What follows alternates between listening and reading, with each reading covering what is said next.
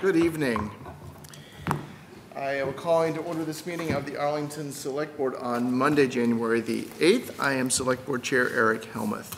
Tonight's meeting is being conducted in a hybrid format, consistent with provisions by the state legislature for remote participation in public meetings. Before we begin, please note the following. First, this meeting is being conducted in the Select Board chambers and over Zoom. It is being recorded and simultaneously broadcast on ACMi. Second, people wishing to join the meeting by Zoom may find information on how to do so on the town's website. People participating either in person or by Zoom are reminded that you may be visible to others, and that if you wish to participate, we ask you to provide your full name in the interest of developing a record of the meeting. Third, all participants are advised that people may be listening who do not provide comment, but those persons are not required to identify themselves. Both Zoom participants and people watching on ACMi can follow the posted agenda materials found on the town's website, specifically the Select Board Agendas and Minutes page. All right, so we have, see how much of the town's business we can get done tonight. We have all Select Board members here in person, and the town staff, so we can take voice votes. And our first item of business is a proclamation, and I'm going to call that up on my screen. And be my pleasure to read this. And after this, I might invite the town manager to make a comment. Whereas Rob DeRosa was born and raised in Arlington, Massachusetts, and whereas Mr. DeRosa was educated in the Arlington Public Schools, attending Stratton Grammar School, Junior High West, and as a graduate of Arlington High School, and whereas Mr. DeRosa has proudly served the town of Arlington for 38 years. Mr. DeRosa worked at the Department of Public Works for his first 13 years, then served as the master mechanic for both the fire and police departments for 25 years. And whereas Mr. DeRosa was integral in the maintenance and upgrade of the municipal fire alarm and radio systems and the remodeling of the fire stations. And whereas Mr. DeRosa has always been a dedicated municipal employee, team player, and resource to all downtown departments. Now, therefore, be it resolved that we, the members of the Select Board, thank Mr. Rob DeRosa for his 38 years of dedicated service to the town of Arlington and wish him a happy and healthy retirement. Mr. Town Manager, if you can make any comments, and then I'll turn to my colleagues for comments and motions. Sure. Thank you, Mr. Chair. I appreciate the board taking the opportunity to recognize Mr. DeRosa's 38 years of service. He is currently as of now, his retirement, he was our second longest tenured employee. So it's not often someone reaches 38 years of service, and I can definitively say that he did so with a smile. He was just always a friendly face, and I've had numerous opportunities to work with him during my tenure here, and every single interaction I had with Rob was both pleasant but also memorable as well. He was just a great individual, and we're losing not just a master mechanic who cared for our fleet as if it was his own. We're also losing someone who had institutional knowledge that we'll never replace of our sort of fire alarm network before antennas, when there were, cables running from pole to pole and underground in conduits. I can think of a handful of projects that I was running myself at different parks or areas, even in front of this building, where you dig, you find a pipe underground, and there's a wire in it. And if no one else knows, we're going to ask Rob. We need to know if we still need this. If it still connects one building to another, what's going to happen if we pull a fire alarm? Where's the signal going to go? And Rob was always that person. So he was, sort of far more than just a mechanic, just a true team player, and would take on anything at any time. So I appreciate this proclamation on his behalf. Thank you, Mr. Feeney, and good luck with that. Replacing that knowledge. Keep your cell phone handy. Turn to my colleagues for the motions. Mrs. Mahan.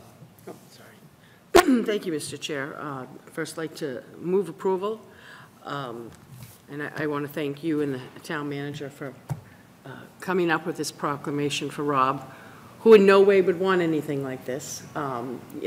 Different phrases people say, unsung hero, heroine. He truly was, and before police and fire were upgraded to technology and the like, he was a master at everything. He had our systems running far ahead of what they really should have been doing. as well as he's such a quiet, unassuming, nose to the grindstone employee. But I remember going down there, and I used to say, I'm here for Rob's Deli, because the only thing he didn't have was the D'Agostino's take a number ticket, because between police, fire, and the regular town fleet that would line up down there, and I'd be going down with my police scanner or something like that, trying to, all the channels have changed, and it was just amazing. And a lot of times, I would find out afterwards what accomplishments Rob had done, because I'd be like meeting with the different chiefs, and I'd say, how the heck are we doing this? And they'll say, you'll never guess who figured out something. And I'd say, Rob.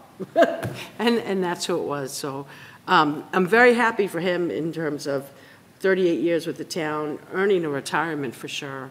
Can't imagine, I know I'll see him down there even when he's not physically down there, because he's really got his thumbprint on so many things.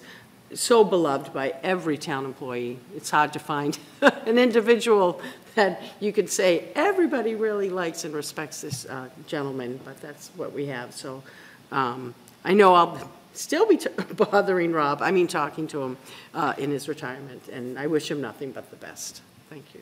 Mr. Hurd. Thank you, and I'll happily second this, and want to congratulate Mr. DeRosa on his retirement, and again, thank him for his many years of service to the town.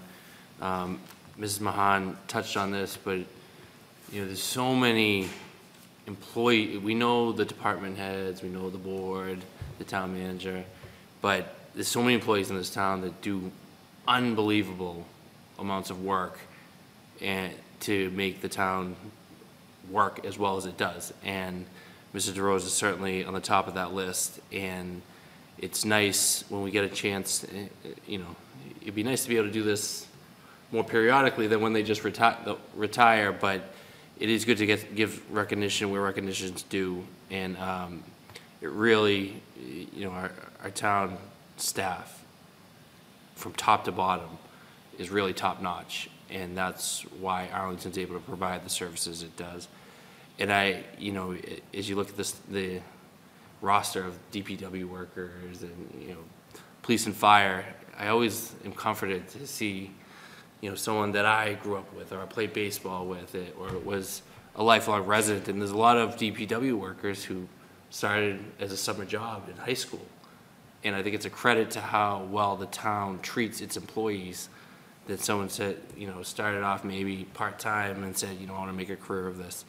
So again, congratulations on an amazing career in Arlington to Mr. DeRosa, and I wish him the best of luck in his retirement. Thank you. Mr. DeCourcy. Thank you, Mr. Chairman. Yeah, I also want to congratulate Mr. DeRosa on an outstanding career and wish him all the best in retirement, and happy to support the proclamation. Mr. Diggins? Yeah, thank you, Mr. Chair. I'm happy to support it. I've listened to 3 people who grew up in Arlington and really knew the guy, so I've learned a lot about him. I did not grow up here, so but I think it's always a good sign, when someone isn't in the news, and is doing a good job in the background. So even though I don't know you, Mr. DeRosa, I wish you the best. And seemingly, you are a really good guy, and hopefully you'll be around in some capacity for a long time. Thank you. Thank you very much. Thank you, Mr. DeRosa. If someone persuades you to watch this, we are so grateful for your service, and wish you the very best in your retirement. Well deserved. And it sounds like Mr. DeRosa has to continue to stand by his phone just in case we dig up any wires. So. Yes, with that caveat. Thank you. So on a motion to approve the proclamation by Mrs. Mahan, seconded by Mr. Hurd, all in favor? Aye. Opposed? Unanimous. Thank you. Item 3 for approval, the Hamantash Run on March 24th, 2024 from the Center for Jewish Life. Do we have anybody representing the applicant on Zoom? I think we might. Yep, coming in. Yes, I'm here. Hey, good evening, Rabbi. We never know which one of you we're going to get. Keep us surprised, keep us guessing. Thank you very much. We have your materials in front of us, but for the benefit of the public, you could just outline what the request is. Yeah, well, first of all, just while I have everyone here, I just want to thank you for approving our menorah lighting that took place in the Arlington Center. It was really beautiful, and people really appreciated it across the town. So thank you so much for that. We would like to. We're applying for a special event. We want to do a run, a 5K. That will take place on March 24th, Sunday, March 24th, from 3 to 4 p.m. We'll need around an hour, so from 2 p.m. to 3 p.m. for setup. We have, I believe we sent you the route. It's a route that has been done before and was approved by Marshall McCloskey in 2014, running with Friends 5K. And I brought this route in front to the APD, and they let me know that we have to first come before the town, and that the town, if approved, the town will send it over to the Arlington Police Department for the route to be approved. So that's what we would love to do. Again, this is Sunday, March 24th. Great, thank you very much. I will turn to my colleagues for any questions, comments, or motions. I have a question. Mr. Dickens. So to the rabbi, we're not closing the bike path, right? The question, I think, is your question, are we going to close? Yeah. Are you asking us to close the bike path? No, yeah, right. You know what? The route that I sent, I have to let you know. It's not going to be a big. This is our first time doing it. If we were to get approved, we're not looking at more than 60, 70 people. I don't think the bike path will need to be closed. But I believe the first part of the route is going up Mass Ave. I think if that's what you're calling it, like towards Cambridge, before we make a right-hand turn towards the bike path. So I'm not sure. I wasn't certain what we obviously need the police presence. I don't know if what that entails in terms of shutting anything down or just making a lane. I'm not sure as to that. Okay, and so when will you be sure? I mean, I guess you need to probably get a bit. Is it a matter of us giving the go-ahead and then you become sure of this? I mean. Yeah. So the lieutenant at the Arlington Police Department told me that the town needs to send them the route, and that then they will look it over and come out with details of what needs to be done if they approve it.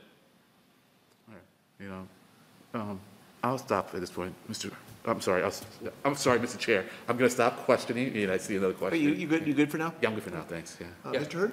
I mean, I would just say, I don't think based on the volume, it requires the bike path to be shut down. But I just want to, as I look at the route, you're coming down Brooks and Lake, the assumption is that whoever's in the race at that point would stop and wait for a walk signal, right?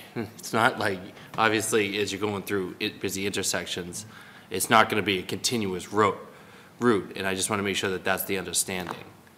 Because sometimes with these 5Ks, we do it, there's a route where people just keep on going. But, I mean, certainly that particular spot would require whoever's in the race to, safely stand by until they get a walk signal to go across. Ms. Yeah, Martin, I do believe. something? Yeah. I just have an update. I had reached out, thank you, Mr. Chair. Yeah, Board Administrator Ashley Mark. I had reached out to the police department and heard back from Corey late this afternoon, and he did advise that given the smaller size of the race, that if it was suggested for them to use the AHS 5K route, that would go from the bike path around the reservoir and kind of eliminate the bike path. I don't know if that's something that maybe the police department may have reached out to you about, but they were looking for the route. They told them that the concern now with the small number combined with the detailed requirements, they might be spending the majority of the fee money on 2 details that would be required for that. So it would eliminate a smaller path if they did not use the bike path, just as a suggestion to the board. So that would require fewer details? Correct. So Rabbi, is that, would you like to, I'm happy to put this on if you want to table this for another meeting to consider that, could save some cost. It's up to you at this point. If you want to proceed now, we can, or if you'd like to consider the alternative path and look into that, we could put this on for our next meeting. Sorry, I'm just looking at the map. Do you mind mentioning again what the alternative route that was discussed? Ms. Marr? And Rabbi, can you hear Ms. Marr over the Zoom? A microphone. Yeah. Okay. Yeah. So the route that the police department had suggested was the AHS 5K route that goes from the bike path around the reservoir.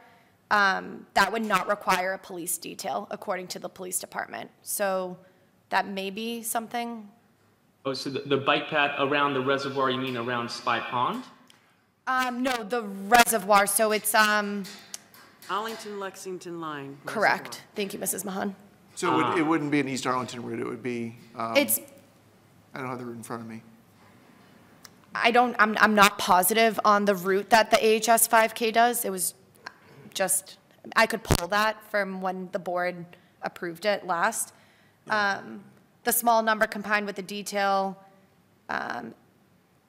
it says that if you had used the original one that you had requested, that it would require 2 details to hold traffic across major crossing points. The route around the res doesn't require details. It would probably be minimally disruptive to others on the bike path. Right. Again, that's up to the board and the applicant, but that was just a suggestion by the police department. Thank you. Yeah, thank you, Ms. Marr.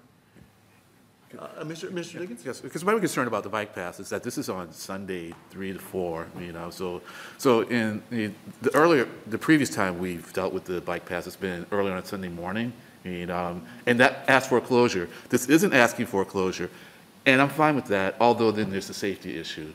70, as Mr. Hurd said, it's not a big volume, so it's not really that big a concern, it's just something to flag, because it seems to me if we're talking about the Arlington High 5K run, if they're going from the high school to the bike path, then they're still going to be, to the res, they're still going to be on the bike path for A shorter amount of time. a shorter, I'm going to try and find that route. So it's more so just pointing out concerns. I'm positively inclined on this, so. On this route? Yeah. Okay. The height.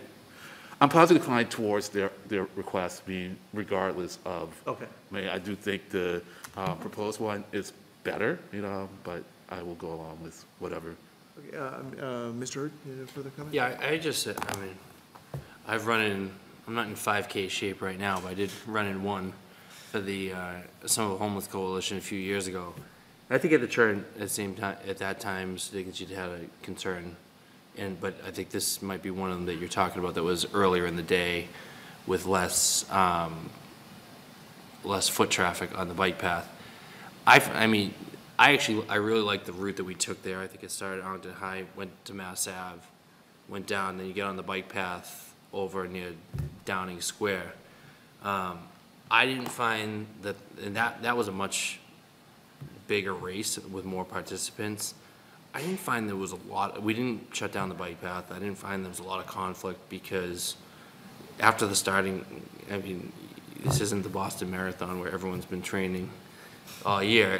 Once the starting gun hits, it tends to really spread out participant-wise, and I think, it was never more than one person kind of plugging along on the right side of the bike path, which you might see anyways.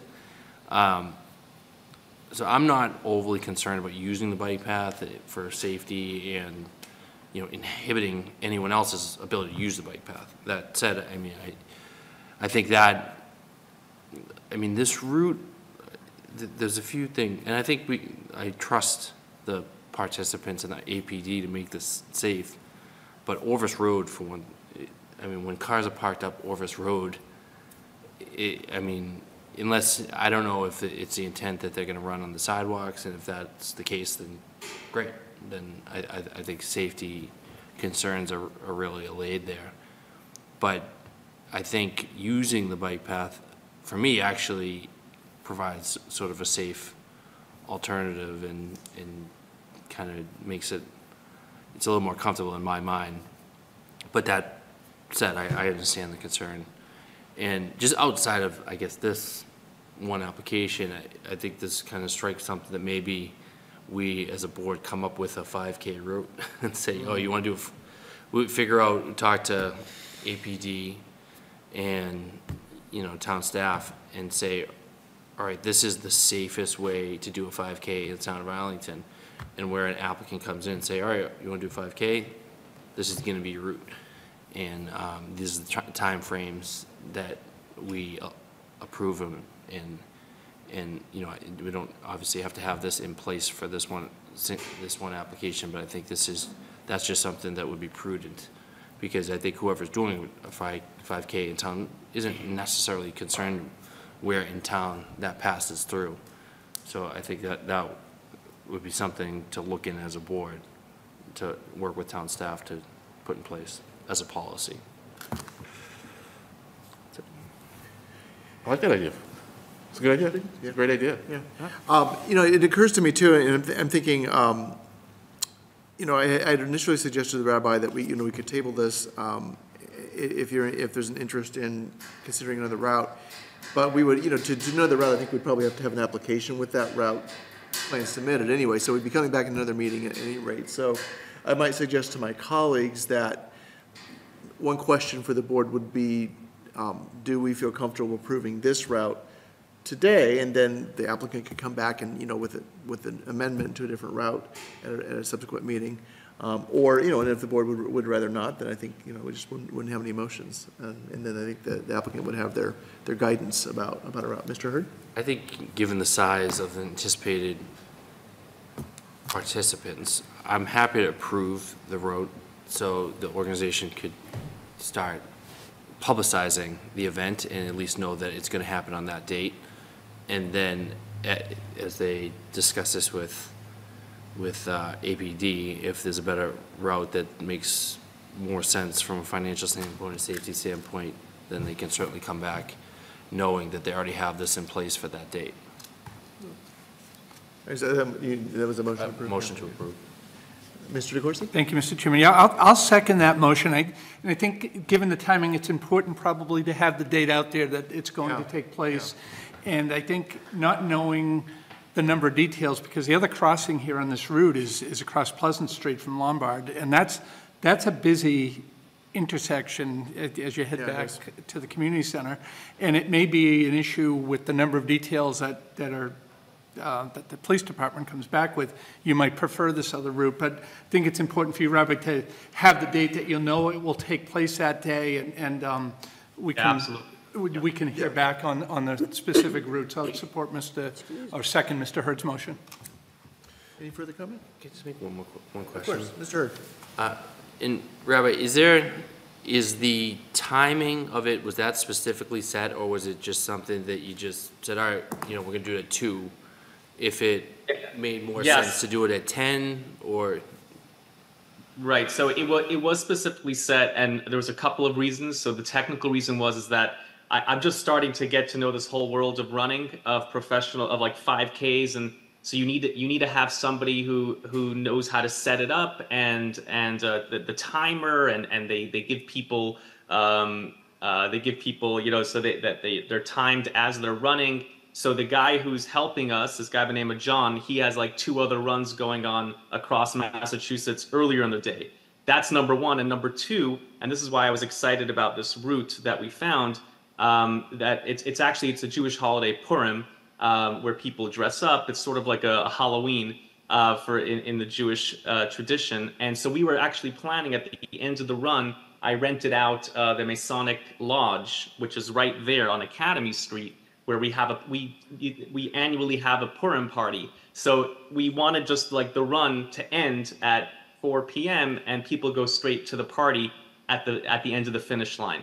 That's the only reason why the route was like, oh, this is perfect. But obviously, I'll go and confer with the Arlington Police Department And if it's more prudent, if it just makes sense on multiple fronts to change the route, of course we'll do that. That's fine. All right, I think we have a good plan, and thanks for the additional information. It sounds like fun. So I think we're set for a vote. So on a motion to approve by Mr. Hurd and seconded by Mr. DeCoursey, all in favor say aye. Aye. Opposed? It is unanimous. Good luck with your event, and let us know if you need to come back with any changes. Thank you. And just to follow up, you will send the route over to the police department? Is that or they already have it? Some of both, I think. Yeah. Mr. Okay. Mr. Feeney? Yep. Rabbi, I think what we would do through the board administrator is send you the route that's being referenced. I believe it's the one that is often used by the Arlington Education Foundation for their annual 5K, which hosts, approximately 800 runners. And a large portion of it is on the Minuteman Commuter Bikeway, but does loop back on the Mass Ave sidewalk. There are no major crossings because it is very circular. So I think it is a tried and true route that we have a good map depicting it. And once we confirm that that is the route, we'll be happy to share that with you via email. Okay. Okay. Great. All right. Thank you. Thank you, Rabbi. Thank you. Okay, that moves us to, I'll just make one final comment that I think I like the idea of a board 5K route, and I might nominate the board member who's most recently run a 5K by his own admission to chair that event. Chair there. I mean, that was like 4 years ago, so that's not a good look for the board. It's been 20 for me. For some of us, it might be never, so. It's a big deal to get those routes certified, though, right? Like, they get the stamp of approval, so Oh, yeah. it does make sense to have have something to offer. Yeah, that's a good idea. Thank you, Mr. Hurd. Okay, item 5, a renewal for a contractor drain layer license, and that from the D'Alessandro Corporation in West Bridgewater. That's on the consent agenda. Oh, thank 4 you. and 6? Yeah, yep, no, I'm just skipping right ahead. So that item I just mentioned is part of the consent agenda. Prior to that is the minutes of meetings from November 20th, December the 4th, and December the 18th. I'm so excited, I just got ahead of myself. And a reappointment to the tree committee, namely Mr. Stephen Moore, term to expire 1/31 of 2027. Now, any motions or comments on this consent agenda? Move approval. Mr. Diggins. Second. All right, any further discussion? With gratitude to my colleagues for keeping me on my toes, we have a motion to approve by Mr. It's your Diggins. anniversary. It's seconded by Mr. Hurd. All in favor? Aye. Aye. Opposed? It is unanimous. Thank you. All right, now we are at open forum. This is a time for the public to comment. If you are in Zoom and wish to comment in open forum, please raise your hand in Zoom at this time. Except in unusual circumstances, any matter presented for consideration of the board shall neither be acted upon nor a decision made the night of the presentation in accordance with the policy under which the open forum was established. It should be noted that there is a 3-minute time limit to present a concern or a request.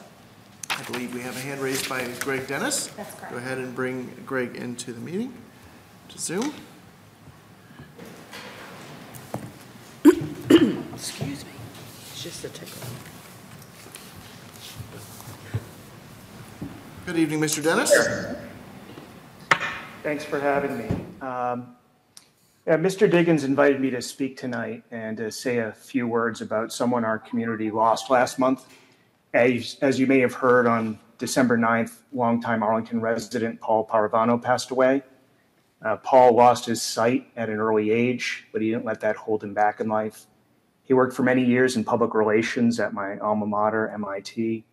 In this capacity, he interacted with community leaders and local, state, and national elected officials. He made many contributions as a disability advocate and volunteer in various committees. In Arlington, Paul served on the Disability Commission and on the Election Modernization Committee, where I worked alongside him.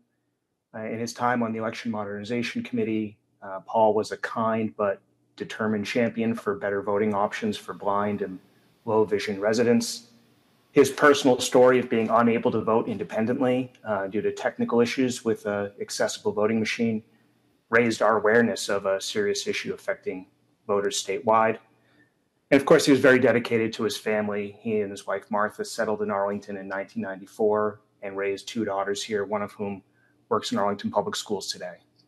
So I know we will all miss Paul and his services to our community, and thank you for letting me say those words. Thank you, Mr. Dennis, for that. And I don't think that this constitutes acting upon or making a decision for the chair to beg indulgence to comment. Mr. Parvano was my neighbor a block or two away up in Precinct 12, and those of us there knew him to be everything you said and more. He was an extraordinary individual, a wonderful neighbor.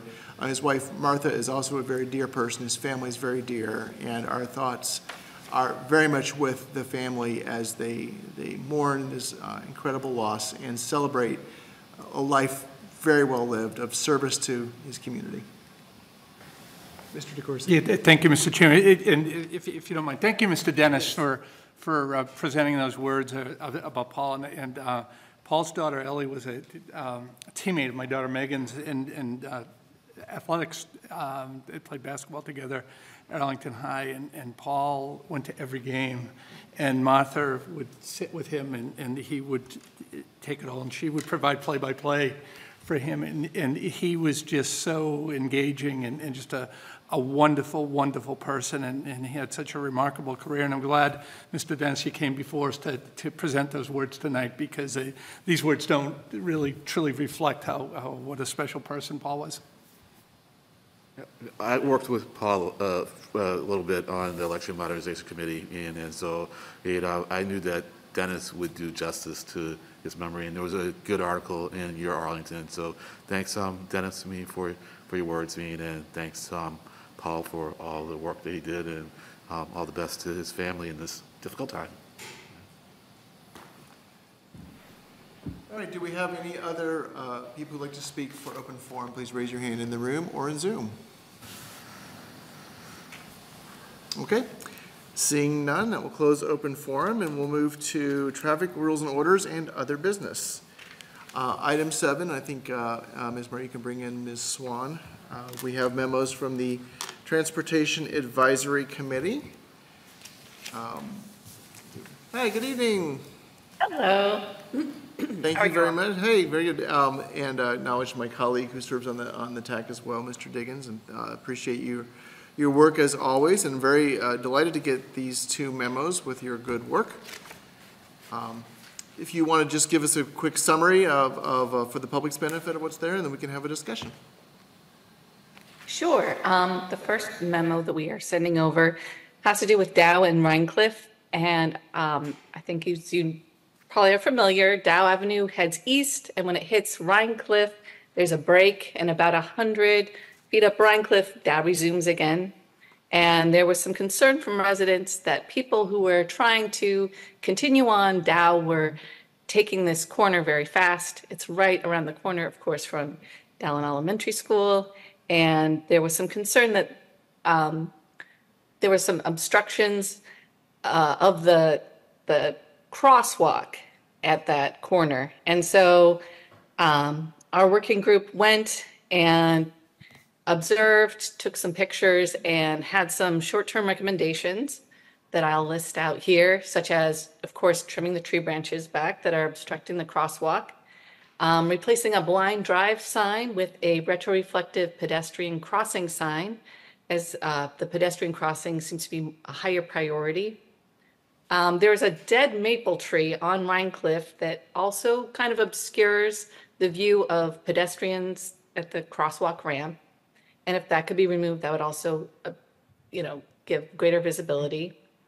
As well as the area around the crosswalk, the pavement is kind of broken up and the paint is not adhering very well. So new retroreflective paint, a new stop bar at Dow Avenue would all just make drivers more aware that there is a crosswalk here. And I think that removing some of the obstructions would also improve the visibility. Of course, we always try and think also in the long term, and in the long-term basis, we would suggest doing something such as modifying the angle of the curb or doing a bump out to make that crosswalk a little bit shorter. But that usually happens as DPW comes through and fixes curb or repaves a street. I don't know if you want to answer or discuss Dow and Rhinecliff first, and then go on. I think let's pause and we can have a discussion in the action about this, and we move on to the second one. Did you have anything else on Dow and Rhinecliff before we have a discussion?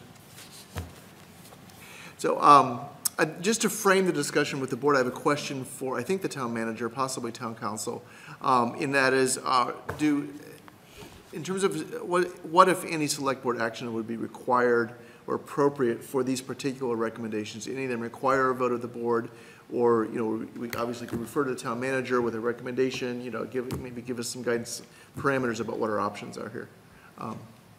Attorney Cunningham? Yeah, Mr. Chair, I can weigh in on that. I don't think a vote is required. However, to the extent that the board wanted to clarify it, any instructions it wanted to provide to the town manager, it could be useful. Mr. Freed? Yeah, I would agree with that, right? We're not changing any traffic rules and orders here or, requiring something that needs to be codified. But to the extent there may be, a recommendation that the board isn't, fully on board with, or may want to support or not want to support, or if they want to support the short-term solutions in full, again, it's a vote of support, but, either way, these are things that we can operationally make happen. I think that, my only caution here would be, focusing on the short-term solutions, as Ms. Swan noted, that some of the longer-term build options really need to be taken up in the context of the town's capital plan and a larger sort of roadway project. Spot repaving and sort of spot curb line adjustments just are really not cost-effective and typically not, frankly, done effectively unless done in the context of sort of a little bit of a larger scale. Mr. Hurd? Yeah, I'm happy to support all the short-term recommendations and essentially move receipt of the long-term recommendations. The only recommendation in the short term that kind of jumps out to me is, I don't know who made the determination that the maple tree is dead, but I think Mr. Queef will have to go and go out and make the determination, and if not, I think that would require some board action in the event that Mr. LaQueve decided that it was not a dead maple tree. But other than that, I'm happy to make a motion to support that the town manager implement the short-term recommendations. Attorney Cunningham? Just wanted to confirm that, as usual, Mr. Hurd is correct on the tree issue. Confirm that it is well and truly dead? My head. Mr. Diggins? I'm fine. No. Was that a second? Oh, it's second, yes. All right. Any other comments and discussion on the first motion for Diamond? Okay, so we have a motion of receipt of the recommendations and a support for the town manager, and I think particularly with the short-term recommendations, by Mr. Hurd and seconded by Mr. Diggins. All in favor? Aye. Opposed? Unanimous. Thank you very much. Okay, so Ms. Swan, you're up for round two here. Go right ahead. Sure. The second memo we're sending over are some other recommendations about Eastern Avenue right around Robbins Farm Park. And there was concerns about speeding and safety in this area. Some very specific suggestions that I could get into as to why some were adopted and some weren't. But our recommendation was that the flashing school speed limit signs be removed and static, non-moving speed limit signs be put in instead. These tend to break. They need to be reset during daylight savings time. And one is not functioning right now because they don't have the parts to, I guess, fix part of the clockwork mechanism. And so that would just let people know that, yes, it is a school zone, and that there wouldn't be that ambiguity of the school zone, sign not lighting up during arrival and dismissal times. The other thing we observed was that people did tend to go down the street and speed a little bit. and that putting a solar-powered speed feedback sign on Eastern Avenue could help people be aware of their speed and reduce it before they get to Brackett School and the entrance to the park. So those were our two major recommendations. Thank you very much. And I think I'll start once again by just checking out the scope of authority and action here with respect to each of the recommendations. And either this require a board action and of course also the town manager's opinion about them would be of value as well. Sure. Thank you, Mr. Chair. I think like the last set of recommendations, what's being sought is sort of a vote of support from the board, but nothing regulatory or definitive, if you will. I will say, you know, I think these are both wise recommendations. From my perspective, as I look at them, you know, I've seen some recent scenarios where that electronic radar driver feedback sign is actually co-located with the speed limit sign or the school zone sign. And that's something I might advise our engineers to consider here, because it is not often we have an opportunity where we have an electrified pole in place that we could make use of. Normally we would go the solar-powered route because it's too expensive to bring conduit and a new electrical service. But that is still the preferred mechanism, because the solar-powered signs would require batteries and bring their own sort of suite of maintenance issues. So I think it's right that, you know, having the static school speed limit sign will be present really at all times and relieve that maintenance issue, the reprogramming issue, and the maintenance headaches that come with that particular older type of technology, but to maybe use that location to satisfy both obligations might be something worth considering. But also, you know, if that's not feasible, then certainly considering locating it just prior to that. Good. Thank you. Thank you. I'll turn to the board for any comments, questions, motions. Mrs. Mahan. Are we moving approval or move to refer to the town manager? Yeah, receipt and support and things like that. Yeah. Exactly. And then just because we're at this point, and I want to thank the Transportation Advisory Committee, Ms. Swan and others, for the traffic speeding data that also was included. And I certainly am concerned when it looks at those going, it said 50% go over the 20-mile-per-hour posted speed limit at about 24, 25, and then it said 40% go over the 27 miles an hour, which gets you to 30, especially in the 7 to 8 a.m. And also on the weekends. I know, and maybe just because I'm an old lady now, that I go very, very slowly up there, and I'm very appreciative when there's cars parked on both sides, because that's sort of a natural traffic calming measure. But just as we move forward, and I know this was brought up in the past few years, and I know the longstanding policy, which can always be revisited regarding speed bumps, but I would just like to place before the town manager as we move forward, because we had preliminary discussions, it was either 2 or 4 years ago, about as we look at different areas, whether it's Dow and Rhinecliff, whether it's here at Eastern Ave by Brackett School, the raised crosswalks. I know there was a little bit of discussion on that when some neighbors came in, I believe at Gray and Churchill Road, just where, you know, the speed of the cars. And one of the things that we have much more prevalent than when I first got on the board, way back when the Flintstones were in their cars, is we have a lot of backup speed data and at different times of day. So I guess I would just, I'm not saying it can happen at this particular spot to me, although this would seem to be an ideal, and I understand there may be a reason why we need to continue with sort of the unwritten policy of no speed bumps, no raised crosswalks, intersections, but as we move forward, if that's something we could, whatever the manager thinks, discussion with Mr. Rademacher at DPW or others, and then perhaps in the future, a full discussion with the board. There may be another solution for around the schools for a Gray Churchill. And again, I'm not saying speed bumps, because I do understand what is inherent in all that.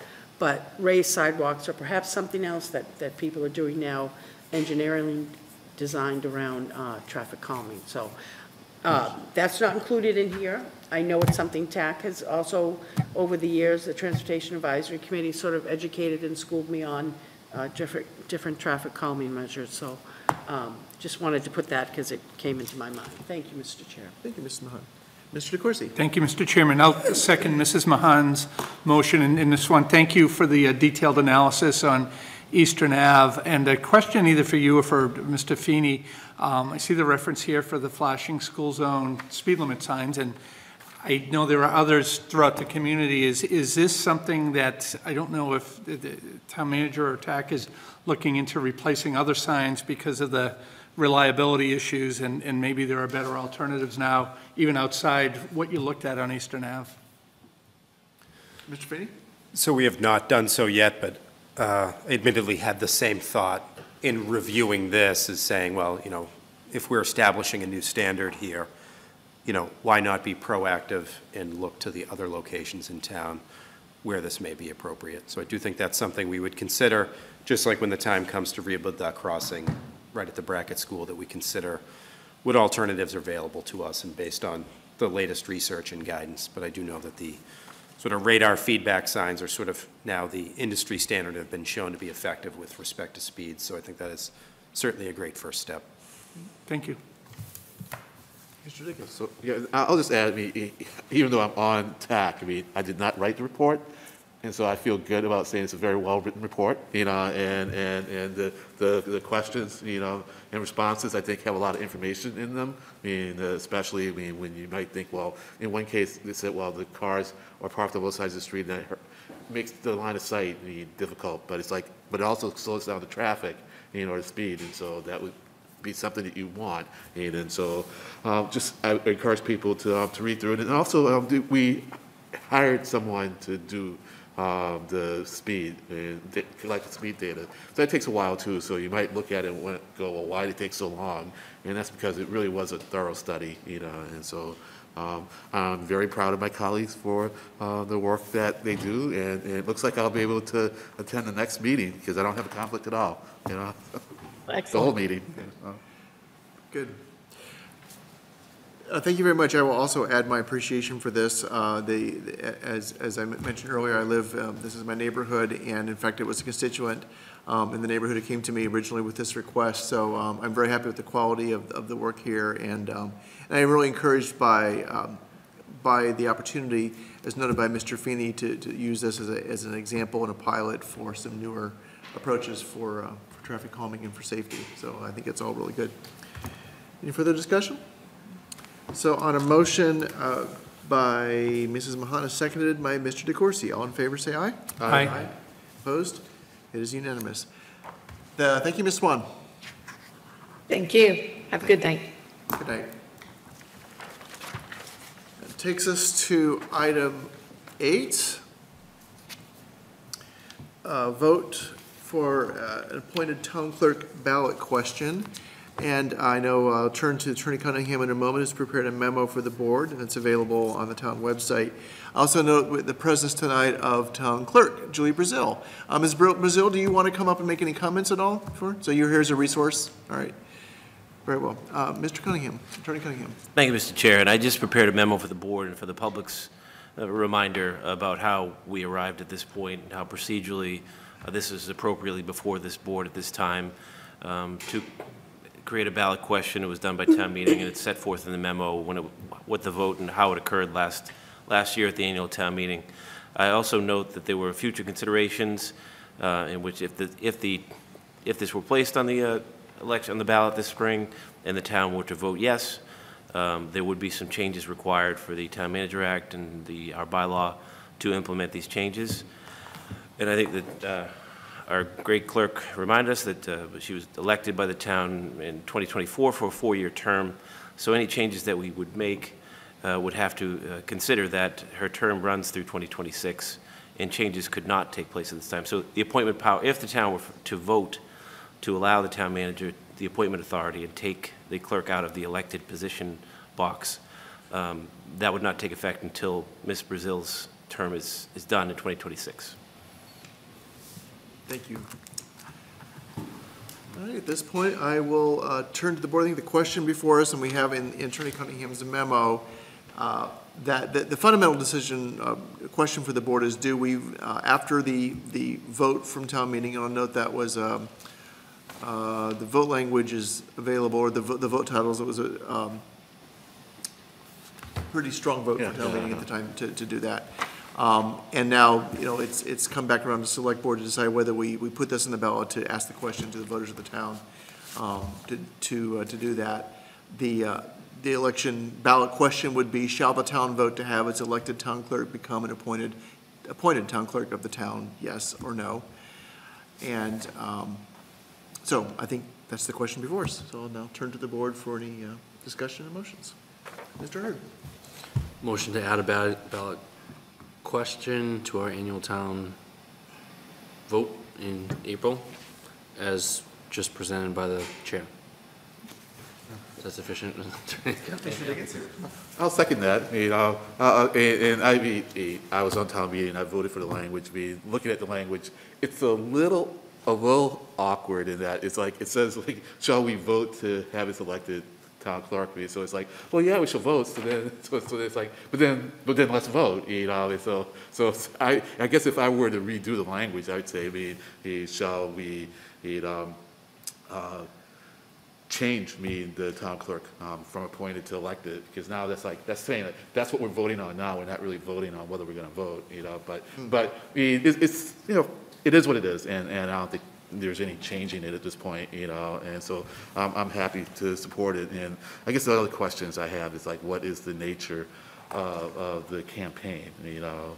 But I don't know if that's appropriate for this venue, you know. I'm not sure if that's quite in scope, but it's a good question. Yeah, I think as Attorney Cunningham, you had a comment on the wording. Yeah, just to clarify that what the board is doing here tonight is that they were directed by town meeting, as noted, a vote of 186 to 31 to the board was requested and authorized to place the following question on the 2024 annual town election ballot. The specific question is, quote, shall the town vote to have its elected town clerk become an appointed town clerk of the town? Yes, blank, no, blank, end quote. So that's the specific language that the board is voting on to place that language on the ballot. Yeah, I realize that, you know, so, so I mean, we can't change it, that's fine. Correct. But I just said, we understand like how it's just a little, it's kind of legalese, but at the same time, it's like, well, we're voting on the change, we're not voting on whether we're going to vote on it. Because that was kind of like what town meeting was about. It's like, well, shall we put the vote in front of the residents? So that was a vote to vote, you know, and now we're saying, okay, here's the vote, and this is what the vote is, to actually change it, from appointed to elected. And had I been a little more on the ball, you know, when we had the hearing, I might have said maybe we might want to have a little different language, you know, when we actually put it on the ballot. But it is what it is. Mr.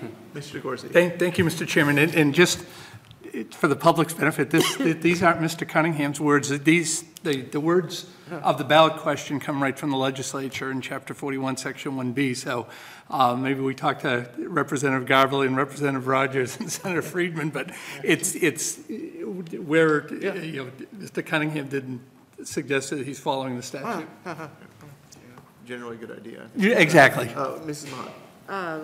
Procedural question. This goes on the ballot, it's successful. Am I correct that we then need to have a warrant article, or perhaps two, regarding our bylaws and or Town Manager Act? And if that is the case, is that something we can do at this year's annual town meeting, and we do have the time since the current town clerk's contract is for till 2026, or would it be the following year? So the question is, if this is successful, that the town residents of Arlington vote to, yes, make the town clerk go from elected to appointed, does that mean moving forward we need a town bylaw warrant article B and/or be a town manager warrant article? And then the last question would be, is that something we can do this year in 2024, which I'm guessing maybe not, or do we do it in 2025? So I don't know if the chair. Turn to Mr. Cunningham as a good advice, sir. Correct me. Three very good questions now from Mrs. Mahan, right as usual. Good question. The first answer is yes. We could put this on. The first question was, I'm sorry, remind me of the. I think there were three. Do we need a warrant article for bylaw change? Do we need a warrant article for Town Manager Act change? If so, on either or both, can we do it this year at the annual 2024, or do we have to wait until 2025? Yes, we're going to need, if the town were to vote yes on this and want to make the clerk an appointed position as opposed to elected, yes, we would need a bylaw to change we need a warrant article to change the bylaw as well as the Town Manager Act. Could we do it this year, your second question? Yes, we could put a placeholder in. Obviously, the due date for warrant article submissions is January 26th. That's before the election, so we will not know at that time whether the town wants to do this. If the town votes yes, that will occur prior to town meeting, right? Yes, so we could take it up at that time. If the town voted no, there could be no action taken on that, no action vote. So you could do it that way. You just have to get it in before the 26th of January this year to make that happen. I would note that there is some time to do this because of what I mentioned at the start, where Ms. Brazil's term doesn't run until 2026, so there's nothing that the town manager can do to make this an appointed position in any practical manner before that expires. There's no way to, the will of the voters has to run its course. Ms. Brazil was elected in 2024 for a 4-year term, can't make it, even with a vote now, cannot create an appointed position for 25 or 26 until her term expires. Okay, and I apologize, I said 2026, I should have said 2028, and if I could, Mr. Chair, and I don't mean to do this, but I was wondering, since we have the town clerk here, if you have, in terms of effectuating the change, especially around my question of, questions, the warrant articles for bylaw, Town Manager Act, should it be 2024 annual town meeting or some other year, and or anything else? If that's okay, Mr. Chair. Of course. Always welcome to hear, Sorry to hear pull from you. our, That's okay. from our terrific town clerk. Ms. Brazil. So, I mean, I don't think there's a reason not to do it this year.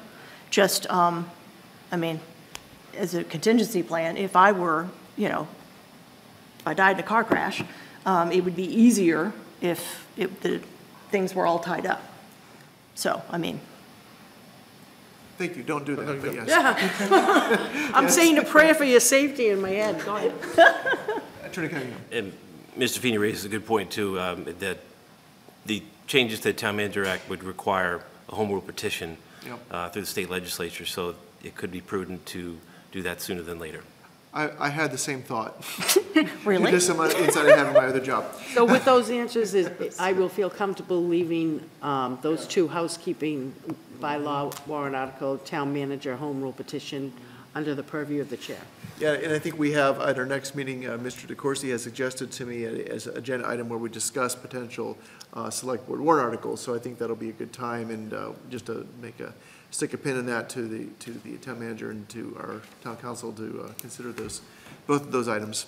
Okay. Thank you, Mr. Chair. Thank you, Ms. Brazil. Mr. Attorney Cunningham. Sorry, thank you, Mr. Chair. Just to the extent that you would like me to work on the home rule petition, if you wanted me to work with the vice chair on that. But Yes, please. Okay. Yes, yes, exactly. Yeah. Is that all right with you, Mr. Vice Chair? Yes, it is. Good thinking.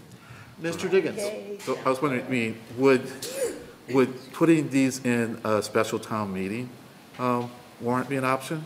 I mean, because we do. Like the embedded town special? Yeah, because we kind of open that warrant kind of late, right? I mean, and so we could like open that after the election. I mean, we could have them all ready to go, but then, we inject, just a possibility, and so then to maybe residents, it doesn't look like we're being presumptuous, and so we kind of do the background work, but then we have special town meeting injected it. So just putting out this possibility, I don't care, so that's all. Attorney Cunningham. Thank you, Mr. Chair. Yes, I think Mr. Diggins suggested it could be done either way. I don't think it's really how much time you want to allow, but either way would work time-wise, I believe. All right, so any further discussion from the board? Okay, so we have a motion to put the question to the voters per the language approved by town meeting, which itself comes from state law. Motion is from Mr. Hurd and seconded by Mr. Diggins. All in favor, please say aye. Aye. Opposed? It is unanimous. Thank you very much for a good discussion to all. And now we move to item 9, a potential vote for the date of the first night of annual town meeting 2024. This is, of course, an item that the board previously voted on and set a certain date. I think some additional insight has come to light after some good work by our town council, and I'll turn to Attorney Cunningham to give us a summary of the option before us tonight. Thank you, Mr. Chair. Originally, the board took a vote on November 8th of 2023 to set our annual town meeting for the fourth Monday in April, pursuant to Article 1, Section 1 of Arlington's town bylaws, which specifically say it's supposed to be set for that date. Unfortunately, that date coincides for the first time since 1967 with the first night of Passover. Obviously, that creates a hardship for many who celebrate Passover and many who have friends who celebrate Passover, many of whom are either participants in town meeting as elected town meeting members or are just simply citizens who participate in the process or interested in what goes on that night.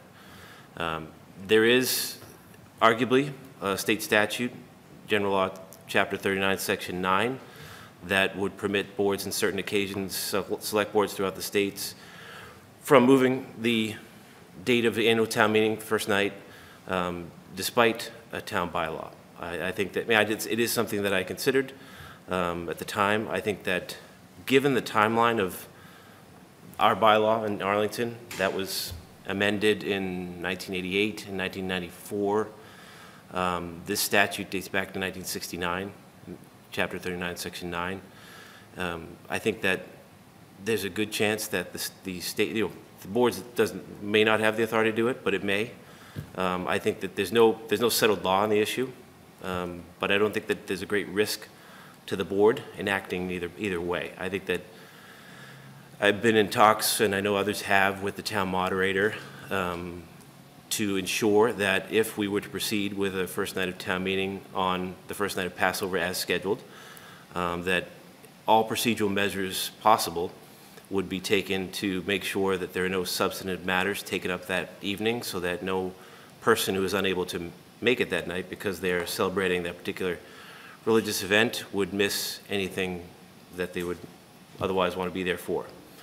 I do note that the Town Meeting's Procedures Committee has recently voted to submit a warrant article to this year's town meeting to clarify Article 1, Section 1 of our bylaw to make sure that it's clear that the select board going forward will have the authority to set the first night of town meeting in a way that doesn't necessarily have to be the first Monday of fourth Monday in April. So if this were to occur for some other holiday, for instance, I know that first night of Passover will fall on the fourth Monday in April again in 2035.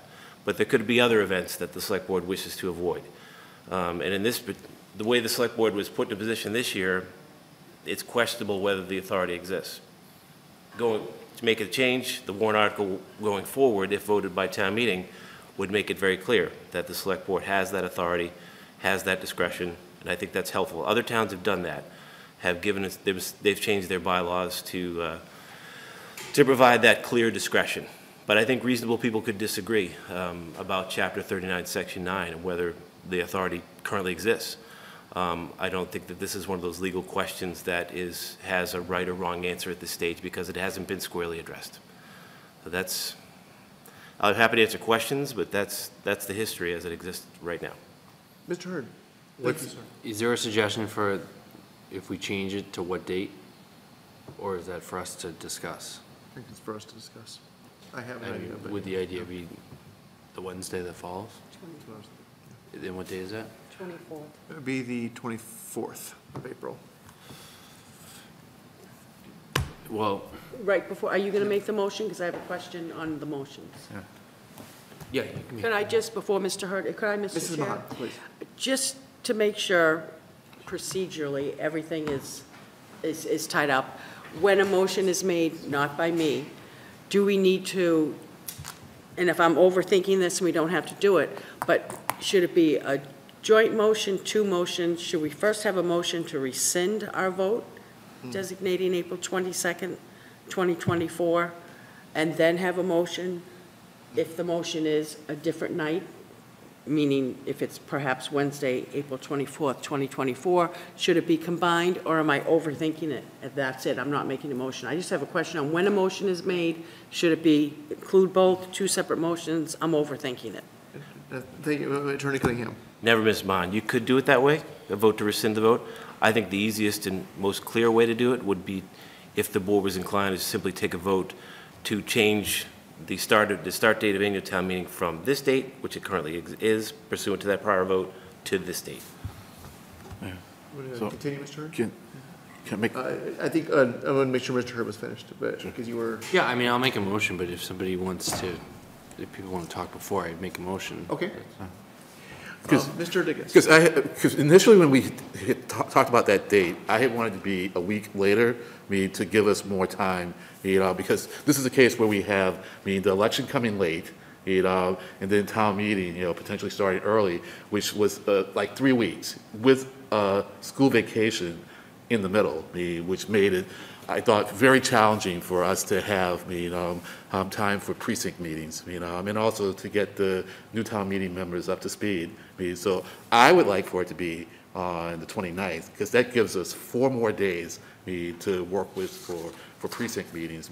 Assuming people aren't going to be available for the first 2 days of Passover, it gives us that Wednesday, Thursday, and that Friday, that Saturday, Sunday, which people do tend to use for precinct meetings, and it's not going to be, I think, a time issue with respect to how much time we have to get through town meeting, because the latest we would start town meeting would be the 28th, in a typical year where we have only four Mondays meetings. So this would just be a day later. And so I would ask Mr. Hurd if he is going to make a motion to consider the 24th, the 29th instead of the 24th. Well, I mean, I guess I'd like to hear from the board before that then, because, I get everything you're saying. Yeah. I just assume get it going the first day we can, because I'm thinking on the back end of that. I think if someone's running for town meeting, then they should be familiar with the warrant anyways. But I guess I'd turn to the other board members for comment, and my preference is to just go forward on Wednesday the 24th and just start cranking. But I think this is something that we would just look to the board for a quick bit of input before we make a motion. Well, more important to me is the precinct meetings, and we have school vacation in the middle, and so I think precinct meetings is a good time for town meeting members, even to the extent they are familiar with the process, to just kind of talk through the articles, and I think that can have a beneficial effect on the deliberations during town meeting, because people kind of flesh things out amongst themselves as town meeting members and with residents. So it's just such a tight squeeze. With 3 weeks and 1 week out for school vacation. So I'm pushing hard for this. That's it. Thank you. So just procedurally too, I think Mr. Hurd, well, you can listen and make a motion. You can also make a motion, and then if someone wants to move to amend it, we can take a vote on that. So there's different ways we can do this. I think we have not heard from Mr. DeCourcy yet. Thank you, Mr. Chairman. Yeah, so I'm going to hold off until Mr. Hurd makes a motion, but once he makes it, I'll support it. In terms of the term of art, I think being to delay the start of town meeting, so we're consistent with the Chapter 39, Section 9. And as far as the start date, the thing that concerns me, Mr. Diggins, is we don't know how big how many warrant articles are going to be yet, because it's not going to close. I know, my understanding, and Mr. Chairman, maybe correct me if I'm wrong, but the discussion with the moderator to date has been, let's start on Wednesday and find a way to start on Wednesday, because I think he was concerned about just moving through town meeting. I understand what you're saying, and maybe that's a discussion for next year, given where we were here. So I could be persuaded by the other members, but I would be more inclined just to support a motion to delay it for 2 days rather than for the full week. I want to see if there's I'll get back to Mr. Diggins, but I want to make sure everybody has a chance to kind of give their first round. Mrs. Amon, did you want to weigh in at all substantively? No, I'm on the fence, honestly. I have some thoughts as well, but Mr. Diggins, you want to go first? So my point, though, is that, the latest town meeting would normally start, if we did, the fourth Monday would be the 28th, and this would be the 29th. So it's just 1 day difference, in terms of, when would be the latest we would start a town meeting. So I don't think we're in jeopardy, of running into any time limit. And I do have a solution for that, should we especially need to get the budget out, but that's it.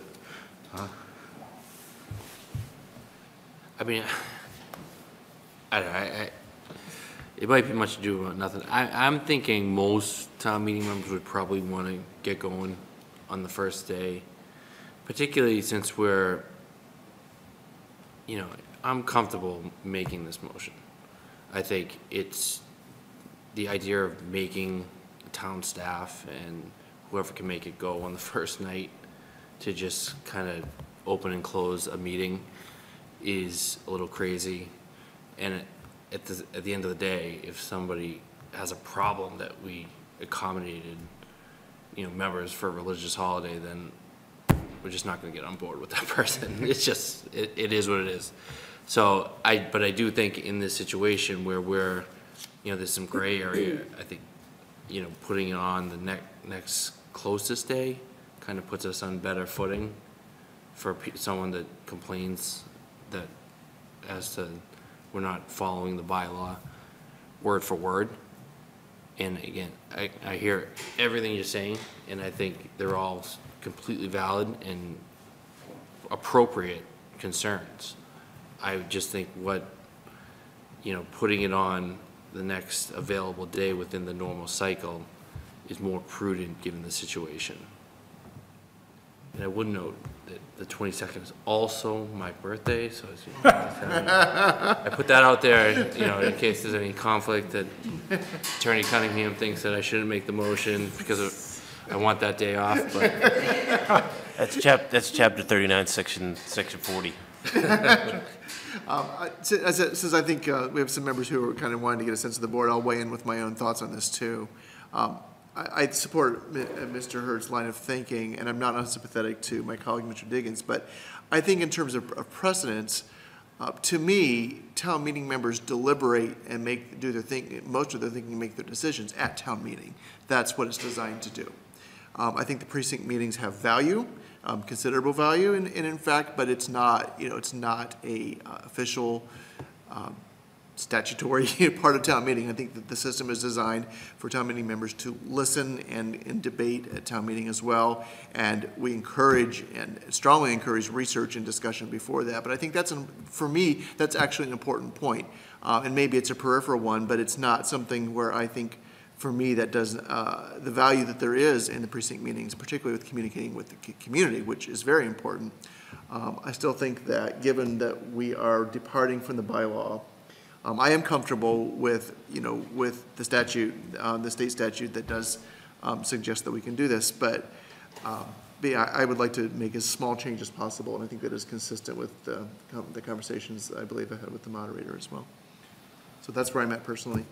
So happy to have other discussion. Mrs. Ahan, you've been a shot yet? I just wanted to add, I want to thank the chair and town council for revisiting this issue, not only for current town meeting members and not only for those of the Jewish faith, because I do know at least one non-denominational religion, church, that also fervently observes Passover. And I think for those who may be, whether you observe Passover or not, if you're thinking about running for town meeting and you're hearing about something, well, the first night is a very serious religious holiday to Jewish and non-denominational faiths, and they schedule a town meeting for that, it might, dissuade someone for running from that. So, and I agree with the the motion of trying to get it as close to the first Monday per the bylaw, until we further clarify it. And perhaps we can revisit this discussion again next year. So the April 22nd to April 24th, 2024 date sounds good to me. Thank you, Mr. Chair. And thank you. That does remind me of the discussions that constituents and residents of the town had with me and some other members of the board that brought this to our attention, and I think helped me further understand why the potential solution of convening town meeting for, a cursory, almost ceremonial thing, but we don't do business, that might accomplish the objective of not leaving people out of business, but it doesn't really take care of the fact that Mrs. Mahan said that this is a really, really important holiday for many town meeting members themselves, for their faith. And that's something that I think the spirit of our bylaws with respect to the timing of the town election, and reading Chapter 39, Section 9 also seems to suggest that we have that ability to do. So I'm really comfortable with that, and I appreciate the members, the town meeting members who spoke with me, and I think really communicated why I was persuaded to bring this before the board tonight to give the opportunity to make this change. Attorney Cunningham? And further to Mrs. Mahan's point, and actually addressing Mr. Diggins's point about if the town meeting this year were to change our bylaw to allow explicit discretion for the select board to set the date, the board could revisit the discussion about when best to start town meeting next year with more freedom to include possible precinct meetings or other issues in later dates. And I think that it is perhaps prudent at this stage to set a date when there is a questionable matter of interpretation of the bylaw versus the state statute, to set that date for as close in time as it is required, as the bylaw says it should be. I think we have a member who's ready to make a motion, but any further discussion before we go? Well, I was just going to say one thing and then tell you what I'm going to do. So I mean, I use deliberation because to me it's the kind of a distinction without a difference. I mean, people are discussing articles, by email in precinct meetings. And so we could call that discussion education. We could call it deliberation. It used to be where I think people could only deliberate in person at town meeting. Right now we have lots of options. And I think it makes for a better town meeting. This is what I'm going to do. You'll make the motion. I will put up an amendment, it will fail, and then I can vote for the main motion, and we won't end up with a case with me being 4-1 against the main motion. All right? It seems very clear. Sure, all right. Thank you very much. All right, I think you're up, Mr. Hurd. So I will make a motion, certainly, and again, Mr. Diggins, I understand and appreciate your concerns, and I think we've all made a piece on this, to amend, I don't know the specific language, Attorney. Percy, I think you had a suggestion. We should use the word delay. To delay the start of the annual town meeting from April 22nd, 2024 to April 26, 2024. April 24th. 22 to 24th. Sorry, I got it. 24th. Check our dates, yeah. We'll do this I one. just skipped to from my birthday to my sister's birthday. April 24th. Did you want to second that, Mr. DeCoursey? You had called that earlier. Yeah, I think Mrs. Mahan's the second. Okay, thank you, I didn't hear you. Okay, so we have a motion on the table and a second. Do we have any amendments to the motion?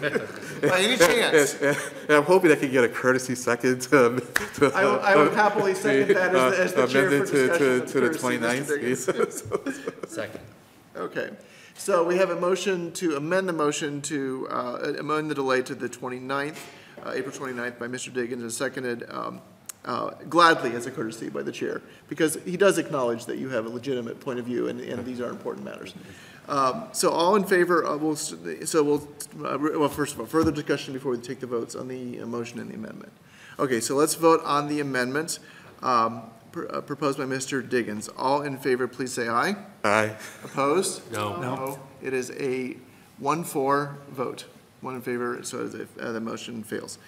Now we will go to the original motion that is not amended by Mr. Hurd, and that is to delay the start of town meeting to April 24th.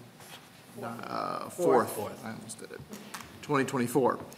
Seconded by Mrs. Mahan. All in favor, please say aye. Aye. Opposed? That is a 5-0 unanimous vote. Thank you all for your good work, your good faith, and good discussion. At least you didn't have to deal with 13 substitute motions. Yeah. That's right. There are worse things. That brings us to item 10, a property redemption of 62 to 64 Brooks Avenue. We have our town manager, Jim Feeney, and town council, Michael Cunningham. Mr. Feeney. Thank you, Mr. Chair. If I could, I would also, I believe, the attorney representing this resident is in attendance, and if we could promote him to panelist. I believe Mr. Leone is indeed a panelist. And good evening, Mr. Leone, Attorney Leone.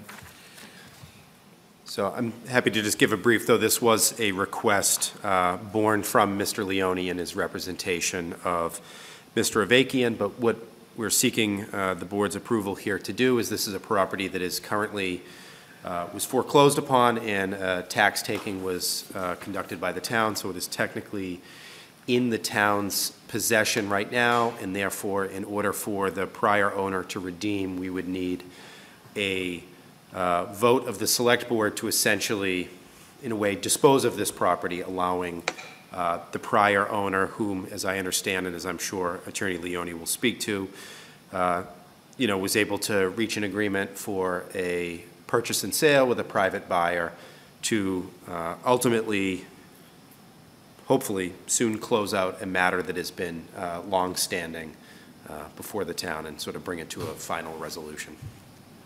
Thank you, sir. Good evening, Attorney Leone. Welcome. Any comments you want to make to the board? Sure. We're counsel to Alex Avakian, the estate of Alex Avakian Sr. and the 64 Brooks Ave Realty Trust. Through a series of family matters, Mr. Avakian failed to pay his real estate taxes for a few years, got behind.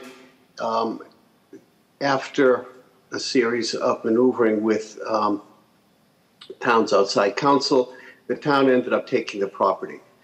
We've been able to arrange a complicated series of events which would result from the town allowing us to redeem the property, to sell it to a private contractor who was going to rehab the property, and then this would allow Mr. Avakian to regain his equity in the home. I've had discussions with Attorney Cunningham, his predecessor, Attorney Heim, as well as town's outside counsel and town manager Feeney about this over the course of the last few years. We've been able to structure this, and we're hoping to close next week, but an integral part is this board's vote to allow us to redeem the property pending full payment of all outstanding taxes, full cost of the suit, and repayment of all outstanding water bills and any and all expenses that the town has incurred. So we're hoping to do this and gain your approval for this so that we can fully pay the town everything it's owed and everything it has paid, so that the town will be in good stead, 100% reimbursed, and Mr. Avakian will have enough money to allow us to help him purchase a new place to live and have some money left over to pay his taxes on that property going forward. We've worked out a scheme, I don't want to call it a scheme, we've worked out a plan to allow that to happen and hopefully allow him to remain in the town of Arlington. His family has owned this house, I believe, since the 1950s, but it just fell into arrears, and it became too much for him to handle. And that brought us here. And we're hoping that you will allow us to redeem the property so that we can make this happen. Okay, thank you very much, sir.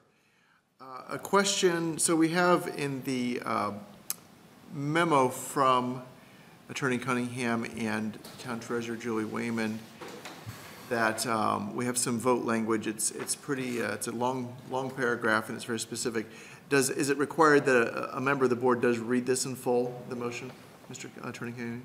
Yes, Mr. Chair. Okay, so the chair is looking for a volunteer who would like to, if they are in favor of this, would like to read this motion carefully, word for word, as it appears in this. And of course, that is, I not presume that the board is in favor of this, but that is what's required if someone wants to make the motion. As provided under Mass General Law, Chapter 60, Section 69, I, Diane M. Mahan, hereby move to vacate the final judgment entered on December 7th, 2022, in Massachusetts Land Court Tax Lien Foreclosure Case Number 19TL000059, Town of Arlington versus Leo A. Avakian Jr., a.k.a. Alex Avakian, covering the property located at 62-64 Brooks Avenue, Arlington, Mass. Assessors Plan 5, Section 1, Lot 14, on the condition that the town receives payment of all amounts due to redeem the tax taking covering the property, which include but are not limited to taxes and interest to the date payment is received by the town, all charges and fees associated with the foreclosure case, all charges and fees associated with all eviction action, all taxes and interest in lieu of an assessment as a result of the town's ownership, all water and sewer charges incurred prior to and subsequent to the entry of the foreclosure judgment, and any costs incurred by the town while in the care, custody, and control of the property after the entry of the foreclosure judgment. The town must receive payment in full within 30 days from the date of this vote and no later than the end of business on Wednesday, February 7th, 2024. Upon payment to the town of the full redemption amount on or before February 7th, 2024, the town will take the necessary action to vacate the foreclosure judgment and withdraw the foreclosure case in the Massachusetts Land Court. Well done, Mrs. Mahan. Mr. Diggins. Yeah, I'm second, and I'm glad there's code in place to deal with situations like this.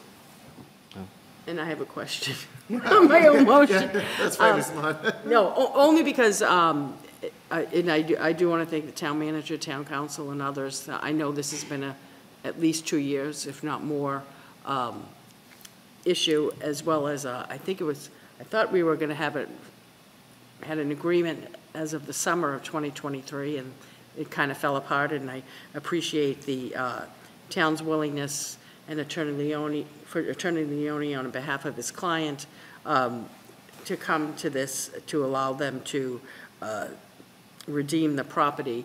Am I correct that, per the language that town council drafted and I inartfully read as my motion, that if for some reason, just because we've had so many bumps and other things along the road, that the date of Wednesday, February 7th, 2024 is a firm date, and if that is not met, then that's it, versus we're going to start this all over again, not just for the town and its employees and town council, but also for, and I remember Leo Avakian, who I believe was the original owner, but for the Avakians and their council. So is that what I just read says February 7th, that's it? Mr. Chair, if I may. Yeah, to Attorney Cunningham. If I may? First, if I... We'll start with Attorney Cunningham, and then we'll move to Attorney Leone. Thank you, Mr. Chair. My answer to that question would be yes. If the board votes to take this action, that is the date by which it needs to conclude. However, if for some reason it were to fall apart and the parties were to seek to create another deal, that would have to come back before the board, and clearly the board would, be sending a message that maybe perhaps not, the interest level would be there whenever it's met by the board, but this particular deal has to occur by that date. Thank you. Attorney Leone, did you have a comment? Yes. In furtherance of that, under the plan we currently have structured, we have a closing scheduled for next Monday, the 15th.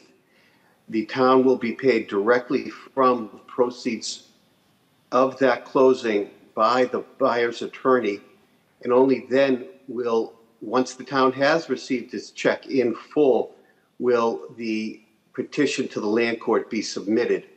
And it won't be submitted until the town has received payment in full. At that point, your outside counsel, who has diligently pursued this matter, will submit it to land court, and we will get title back at that point and be able to transfer it on. So Mr. Avakian is out of the property, and the town fully owns it at this point. So if this deal should fall apart, then the town can do whatever it wishes with the property. And frankly, I think this is our last and only chance to redeem. So we're going to do everything in our powers not to let that happen. Mr. Corsi? Thank you, Mr. Chairman, and that's good to hear, Mr. Leone.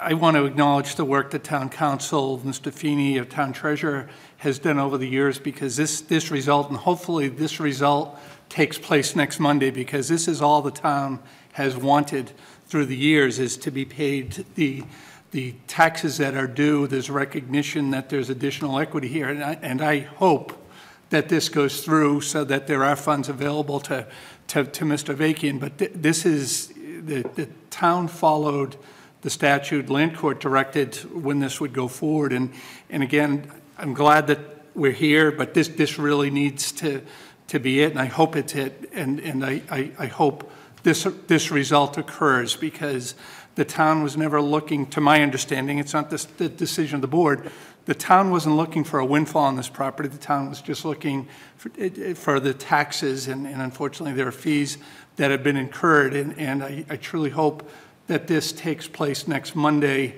and that this what is being envisioned here occurs.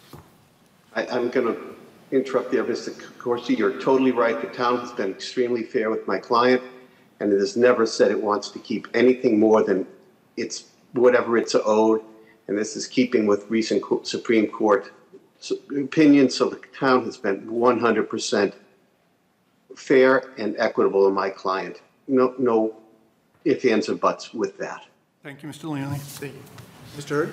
Yeah, I just say I'm happy to support this. I'm glad to see language that says the town's going to be reimbursed for the cost of outside counsel and the actions that it's taken. Let's try to catch it. Town, it would have been nice for a solution like this to be, come up with. Sorry, that was one said artfully, but a few years ago, I think, given the housing market in this area, there was a way to clear the liens and from the vacant family to walk away with their equity. It sounds like they, they wanted to structure something that kept them in the house, and I certainly understand that. But there's also a cost that we're not going to recover, which is, the hours of town staff, which we can't quantify. So I would like to put it out there that happy that we're able to come to a resolution and that there's a plan to put this matter to bed. But again, it would have been nice for this plan for some sort of plan to come out a few years ago and save a considerable amount of town staff time that has been expended on this in the past couple of years. But with that, I'm happy to support the motion. Okay. All right, any further discussion before we vote? All right, we have a motion. Thank you for everyone. We have a motion by Mrs. Mahan and seconded by Mr. Diggins to approve. All in favor, please say aye. Aye. Aye. Opposed? It's a 5-0 unanimous vote. Thank you all. Thank you, Mr. Thank you all. We really appreciate it. Good to see you. Thank you. Thank you. All right, that now takes us to, completes our regular agenda, now takes us to new business. Let us start with Ms. Marr. No new business, thank you. Attorney Cunningham. No new business. Thank you, Mr. Chair. Mr. Feeney. Thank you, Mr. Chair. A couple items of new business. That's completely fine. Sorry to ruin the flow. I just wanted to take an opportunity, because I didn't get to earlier, to, offer my thanks to Mr. Paravano for his long and dedicated service to the town's Disability Commission. I myself had the honor and privilege of accompanying Paul to the Massachusetts Office on Disability Summit back in October of 2022, where we co-presented some of the work that the town had done, highlighting, our work to promote accessibility in a digital world, as Mr. Paravano was sort of instrumental in helping us choose some like Zoom hybrid technology that we implemented that was chosen with an eye towards folks with disabilities and serving on our Disability Commission. So he will certainly be greatly missed by the community, and I just wanted to offer my thanks to him. We'll also say that you may have heard that the state revenues are lagging and have for approximately, I think, the first 6 months of the fiscal year. So today the governor did announce some 9C, which are mid-fiscal year budget cuts. As of right now, the municipal and school accounts, like the main aid accounts, have not been impacted, but we are seeing a likely potential impact to the earmarks that are slated for Arlington.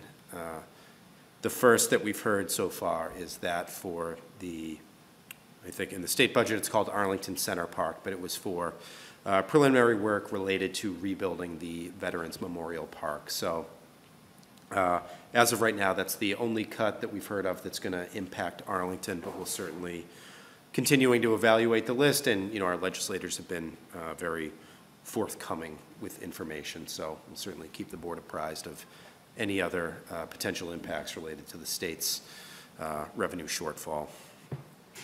And then lastly, I just want to welcome publicly a few new employees, those being Charles O'Connell, a new motor equipment operator in our Public Works Department, Charles Newman, our new supervisor of building maintenance for town and schools, Vanita Hidry, the new treasurer's assistant, Stacy Caruth, the new director of the Arlington Youth Counseling Center, and then finally Gail Dixon, who will be backfilling in the town manager's office in the position vacated by Julie Wayman. That is the budget position. So just wanted to say welcome to those folks. We, glad they're on the team. Thank you. Sir. Mrs. Mahan. Thank you, Mr. Chairman. And in that vein, do we have 4 new patrol officers coming out of the academy, or if I may, Mr. Chair? Please. Indeed, they graduated on Thursday and were sworn in by our town clerk on Friday morning. Okay, excellent, because I know we're all looking at the approximately 11 last year and this current year, so that I'm very gratified to see that. And I saw some posting somewhere that 2 of the 4 also were very active in the Arlington Boys and Girls Club, as well as 2 that don't have born in Arlington roots, but definitely bring other facets experience to that. And then the second thing is just to let my colleagues know that, and I'm sure you've seen it, that Save the Alewife Brook had the new DCR commissioner, Commissioner Arrigo, and I apologize if I'm not saying his name correctly, come out to Arlington in the middle of one of the rainiest days about 2.5, 3 weeks ago, which I thought his office would cancel, but they didn't. So it was a perfect opportunity to go down to the Alewife and see the various combined sewer overflow, CSOs, down by the homeless encampment, as well as, which is MWRA's, as well as the city of Cambridge and Somerville's, and the debris that is still in the trees, and I won't go into it. I already stated before what that debris is. So I commend the commissioner for doing that. It was a meeting between the commissioner, David Stoff of Save the Alewife Brook, coordinated it. I unfortunately had an invitation but couldn't attend, but I have had conversations with Mr. Feeney, the town manager, because during that walk, the commissioner certainly was interested in terms of the town's position and possibly any partnerships between DCR, responsibilities of DCR and/or responsibilities of things that should be done that might be a town DCR partnership. And I also think that's a positive step in terms of when we're going forward advocating under a total different umbrella, the CSO CAM 001 through 004 sewer outfalls. So because Mr. Feeney has nothing else on his plate, no, we have the target month of mid-February to mid-March reaching out to Commissioner Arrigo bringing the town through the town manager and/or any of his designees to answer that question that the commissioner had, as well as give the town, through the town manager, the opportunity to some improvements that we'd like to see, and if there can be a partnership or something else. But I do appreciate, similar to when, and I believe Mr. Helmuth, and I can't remember who else was there, when Mr. Nagel notified us about the commissioner, I think, HUD, Augustus, that came out.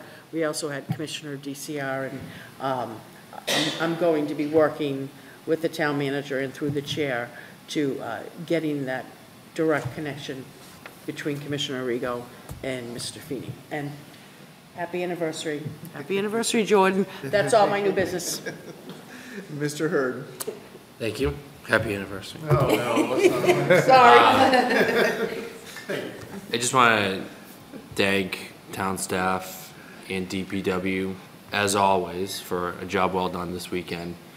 You know, snow hit us pretty hard here in Arlington.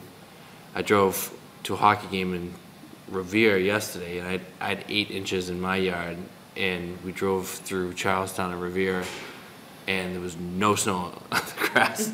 So Arlington obviously got the brunt of the storm in this area, but, you know, the roads were fine, and, you know, everyone was hard at work, and, you know, I know that's not an easy job. So I just want to thank everyone for all their work this weekend. Mr. Corsi. Thank you, Mr. Chairman. Happy anniversary to you and Jordan. And I want to thank you also for putting on, for our next meeting, we're going to hear a presentation from Anna Litton regarding a potential reuse of the Fox Library, and the town is going to hopefully be engaged in a seeking a grant, if all goes well, for the reconstruction of that branch. But probably between now and then, the library is offering community forums, open public forums, to receive input from the community, and there's one coming up this Thursday night at 7 at the Fox Library, Saturday morning at 10 at the Fox Library, and there's a Zoom one on January 17th. The library is also has a survey for all library users, and the response has been good, but they'd like to see it improve. That's going to be open for another week. So if you go on the library website, you can participate in that survey. I had a meeting this morning. I've been serving as the board's designee to the Fox Reuse Committee, and Ms. Litton's doing a great job leading that group, and we're going to hear a lot of exciting things and potential, just the potential for that site, which hasn't been improved since 1969 in terms of when it was rebuilt from the East Branch Library to the Edith Fox Library. So thank you for putting that on, and we look forward to hearing from her. I have to say congratulations too, and I have to say to Mr. Hurd, I was wondering how much snow you got out in the Heights, because I think we only got like 4 inches or something, you know, in the East, and that's just, it's always that kind of a difference. Well, not always, but a lot of times there's a huge difference between the East and the Heights. My house is the highest house in Arlington at the top of the hill, so it's always get the most snow and the most wind. No new business. It was reported that the rain-snow line actually resided in Arlington for over an hour. So our staff were reporting that you could move up and down the Ave and see directly change from rain to snow as you approach the Heights. Oh, You mean Mr. Hurd's house? not to belabor the meeting, but we had a game against Cambridge, and we're like, you want to cancel this game? And the guy's like, we don't have any snow. Like, okay, I guess we're going to drive to the rink. And we thought that they were full of it because they had a short commute to the Cambridge rink, but they were right. There was no snow. Thank you very much. So my new business, a couple of items. I'd like to encourage the public to join us on Monday, Martin Luther King Day, January the 15th, for the 36th annual Dr. Martin Luther King Jr. birthday observance. It's at Town Hall from 6 to 8 p.m. There is a wonderful keynote speaker, Rashawn D. Hall, who is an esteemed civil rights and criminal justice advocate, newly appointed president and CEO of the Urban League of Eastern Massachusetts, and previous to that served as the director of the Racial Justice Program at the ACLU of Massachusetts. I'm looking forward to that, and I hope the members of the community will join me. More information is available on the AMLK Community's website at arlington.mlk.org. mamlk.org. And finally, as my colleagues have outed me, as I said before the meeting, this happens to be maybe a wedding anniversary, so I think I'm just going to roll with it and say that all of us in public service know just how important the support of our families is to what we do. And so to Jordan, I would say, after 14 years of marriage today and 24 years in love, thank you. I love you. Move to adjourn. Second. We have a motion to adjourn by Mrs. Mahan, seconded by Mr. Diggins. And all in favor, please say aye. Aye. Opposed? It is unanimous. We are adjourned.